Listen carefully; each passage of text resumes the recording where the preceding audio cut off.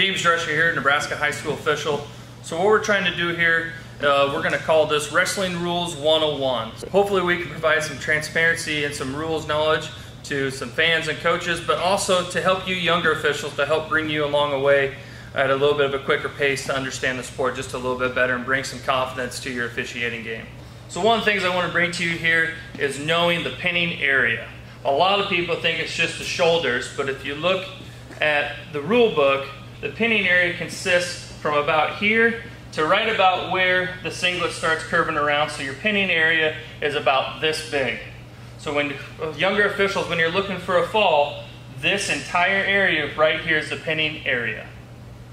Also, the pinning area is your only supporting point if you're a defensive wrestler on your back.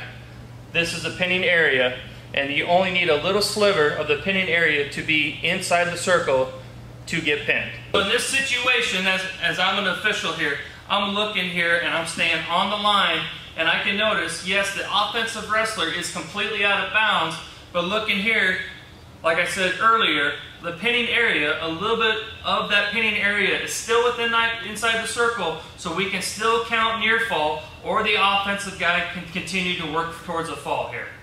So some clarification that I want to do here next is on those Wrestling Rules 101 is stalling on the edge of the mat.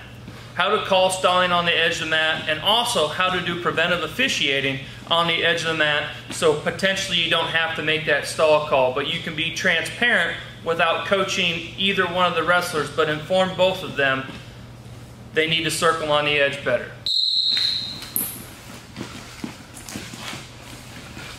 All right, Red's got good action here. So what I'm looking at here is I saw that blue went directly off the mat. So here's how I'll address the situation to make sure that I can be transparent with the wrestlers and coaches without coaching the athletes. Gentlemen, we need to circle on the edge a little bit better. This one's on me, next one's on you.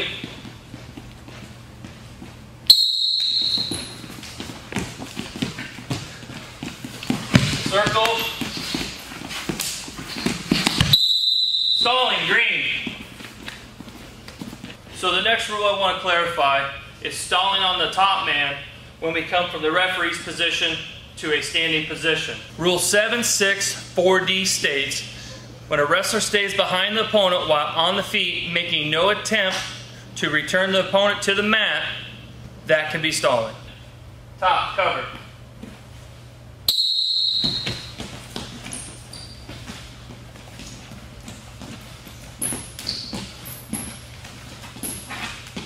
Stalling red, stalling red.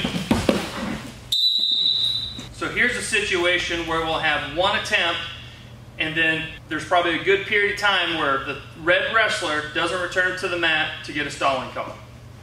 Set. Here's a decent attempt for a return. I'm looking for action. I'm not seeing any action on red. Red, you're stalling, stalling, red. So stalling is probably one of the most controversial calls in wrestling because it's judgment of the official on how he interprets stalling. So what I want to do here is provide a little transparency between coaches and officials. As a senior official, I notice at these smaller little club level tournaments, a lot of our younger officials are getting detoured away from officiating just by the way that they're getting addressed by coaches. So in a stalling situation, remember, it's the judgment of the official, and any time that you question the judgment of the official, you can get a coach's misconduct, okay? But to prevent that, because we don't want any drama, and our job as an official is to get through the day without being seen, but a stalling call, not everybody's gonna agree. And every official might call stalling a little bit different, or their timing might be different.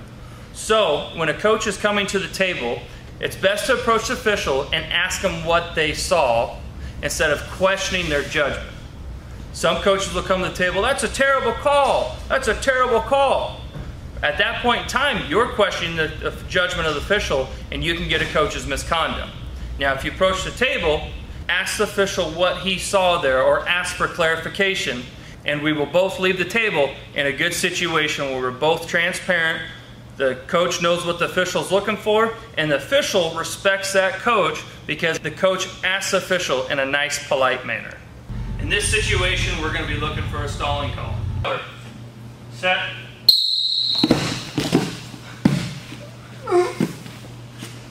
Improved. So I'm noticing here, Blue's covering the hips completely right. He's not working side to side. He's making it look like he's working, throwing a couple halves in there, but I don't believe it. So this is all what I'm thinking in my head. So after a little bit of time, I'm seeing he's overpowering red. I got green stalling. The reason why I called stalling there, he's covering the hips, he's not working side to side, and he's not really actively working for a fall. So in my opinion, that is stalling for not actively working for a fall to score points.